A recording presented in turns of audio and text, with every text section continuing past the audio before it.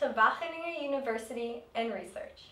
I'm Julia, and today I'll be joined by people from the Master's Program of Communication, Health, and Life Sciences.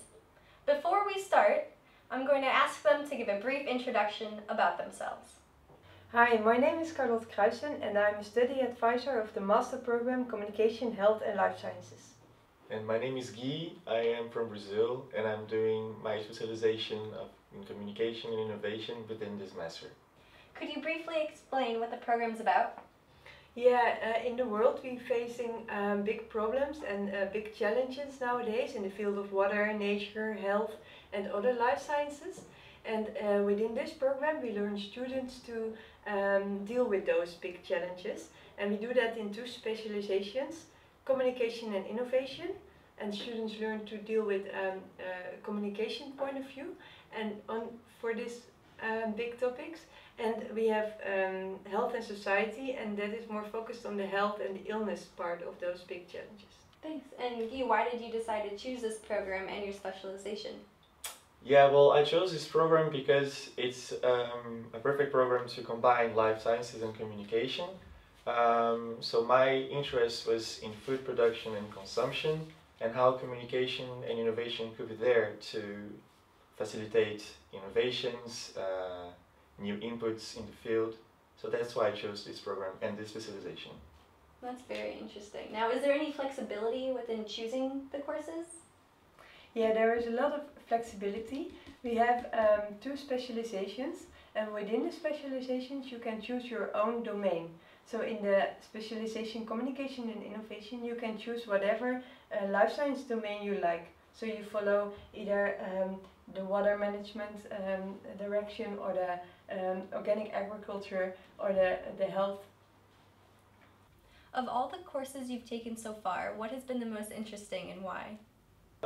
Yeah, I really like this class called Innovation Management and Transdisciplinary Design because we studied like real cases in society nowadays that were implemented by niche actors and how those innovations actually came to a more mainstream. So how is organic agriculture now available in all the supermarkets, for instance? It's one of the things that we approached in this class. So what is it like for you to study in Wageningen? For example, how is your contact with the teachers? It's actually very good. I think professors are very easy to access, so you can easily send them an email and go for a coffee to discuss about questions or interests or ideas for a thesis. So it's very easygoing. Yeah, I'm sure. And outside of class, is there anything that you like to do? Yeah, I really like to do sports. There's a big sports center in the university, so you can.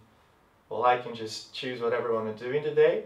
And also here in Wageningen there are so many students associations, so that's what also I do when I'm not in class. In addition to doing the thesis, students also have to do an internship. Can you tell me a little bit more about how the program helps them find an internship? Yeah, we support students to get through this process. In Wageningen we have a whole network of relatives who are able to help the students to give them an internship position, and all the teachers, they also have their own specialization within the field of life sciences or communication or health sciences, and students can choose whatever they want to be guided by one of the teachers. That's very interesting, thank you. Which life science topic did you choose to focus for your thesis? I haven't started my thesis yet, but I chose to focus in sustainable agriculture and consumption. So I'm mainly doing classes from the organic agriculture master, because in my thesis I would like to understand how communication and innovation can be better assessed in this food domain of not only production but only consumption of sustainable agricultural practices. That sounds wonderful. Now joining us is Acha from the other specialization, Health and Society. Acha, would you mind giving us a little introduction? Yes. Hello, I'm Acha and I'm from Indonesia. Now I'm doing the Health and Society specialization within this master's program. So what made you decide to do this specialization over the other? Well, I chose this specialization because I'm basically interested in health issues, and in the future I would like to be an expert in health promotion field in order to help my country to solve and improve its health situations. And to do so, I need to gain more knowledge and experiences on how to analyze particular health issues and how to conduct an intervention program for health problems, for examples. And those are things that are offered by this program. What was the most exciting course that you've done in this specialization and why?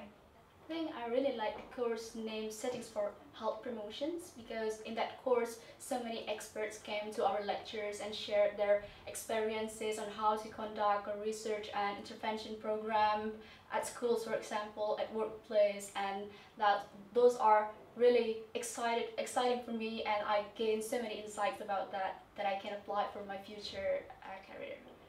What is it like to be an international student studying at Wageningen? Well, I don't think I find it very difficult because I feel people are so diverse here, so many international students, and I really experience a good multicultural interactions, communications, and also teamwork, for example, in classes, and I found it very interesting. Nice. So when you're not in class, what are some things that you like to do?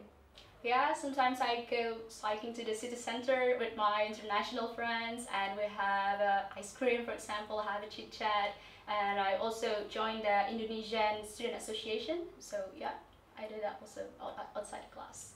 Did you already start your thesis, or are you still looking for a topic? Well, I was about to start my thesis. I have chosen a topic which is about smoking behavior of students in Indonesia. Next month I will start writing my proposals, and by the end of September I will go to Indonesia for the data collection.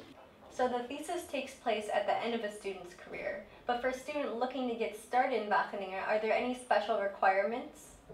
Yeah, there are, next to the general requirements from the university, there are some special requirements for this program, and that contains 60 credits of social sciences, so communication science, sociology and social psychology. And for the master specialization communication and innovation, you should also do a lot of communication within this pre-requirements. Yeah. That makes sense. What are the fields that graduates of this program typically end up in for working? After the master program, students end up in jobs in which they can connect both the content of the fields they have studied and the communication part of it. So in the career possibilities, you see that communication and innovation students end up in companies or in government parts in which they have a communication position, and they also deal with the content of the communication. And the health and society part, they are focusing on the health studies within the company, but they can also connect that with the other disciplines in that area. If someone has more questions about studying in this program or at Wageningen in general, what should they do? They can contact me on this email address, and you can also see the website with a lot of more information. Unfortunately, that's all we have time for today. But if you still have questions, please feel free to email us at students@wur.nl or schedule a Skype meeting. And if you have any questions about general admission requirements or student life or anything at all, please check out the Essentials of Studying in Wageningen. Thank you and hope to see you soon.